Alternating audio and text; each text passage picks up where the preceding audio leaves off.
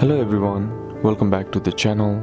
Hope you are doing well and fine, and in today's video I'll be showing you Google Nest add to Apple Home. So without wasting any time, let's just jump right on the video and make sure to watch this video till the end and follow the steps as well. So Google Nest devices such as the Nest thermostat, doorbell or cameras are primarily designed to work with Google Home.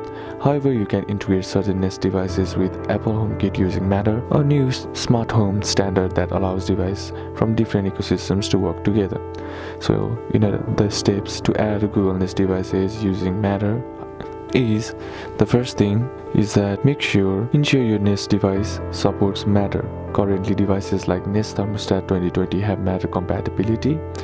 Next is updated devices. Update your Google Nest device firmware to the latest version via the Google Home app. Ensure your Apple Home setup, HomePods, Apple TV or iOS device is updated to the latest version. And then the next step is to set up Matter in Google Home. Open the Google Home app, navigate to the device you want to connect, look for an option to pair with Matter enabled apps. This generates a Matter pairing code. And the next thing is to add the device to Apple Home. Open the Apple Home app, tap the plus button to add a new device. Use the camera to scan the Matter pairing code from the Google Home app. Follow the instructions to complete the pairing process. And lastly, verify integration. Once paired, the Nest device should appear in the Apple Home app and be controllable alongside other HomeKit devices. And that's basically how you can do it.